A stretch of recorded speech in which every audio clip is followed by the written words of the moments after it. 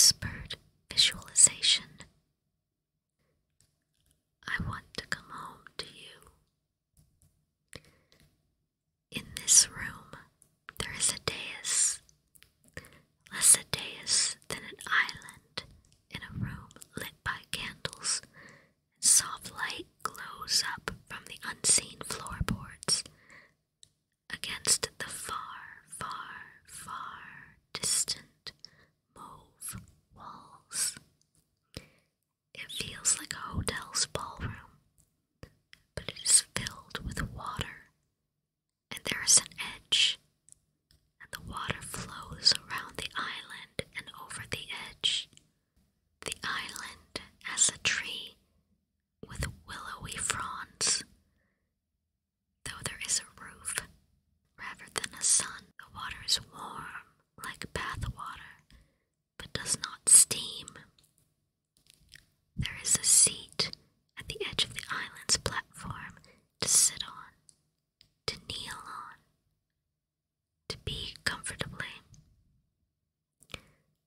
Beside this seat, there is a stack of paper and a quill and ink, neither of which you have discovered are reduced by your use.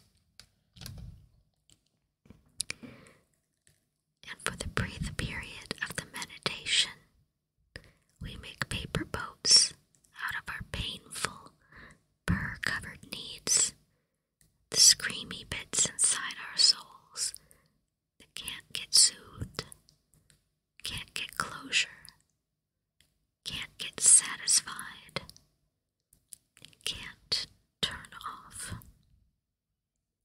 They get a name and a boat, and they're not welded caltrops across our floors. They are not sun-scorched marks upon our backs. They are not our children to mind. They're just paper. They are just paper, and the water will take them wherever they are to go. Out of sight, out of your control. In the corner of your eye, you can see the version of yourself that cannot let go.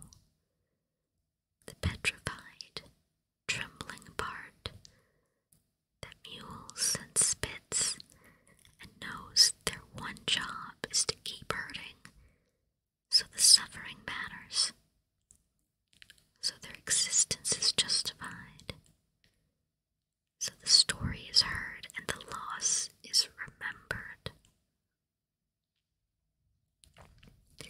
They have their own seat, their own set of parchment and ink, but they have written only one boat, and they clutch it so maniacally to their chest, so desperately that they crumple and blink in and out of existence like a TV on the fritz. They are doing the work they do inside of you, outside of you.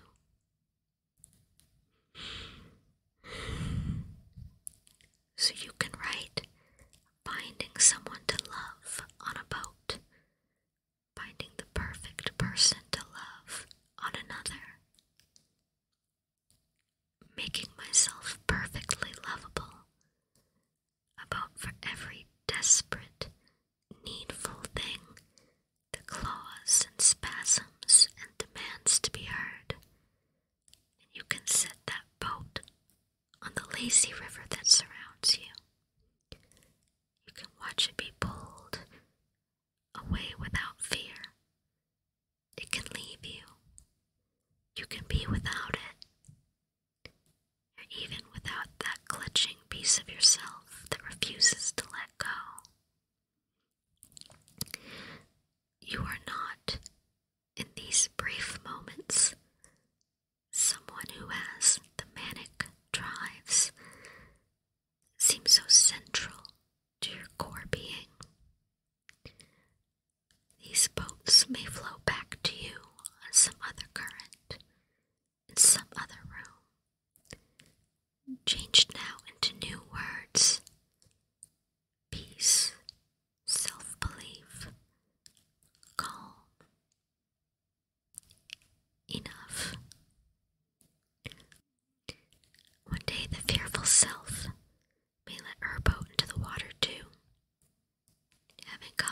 lost the courage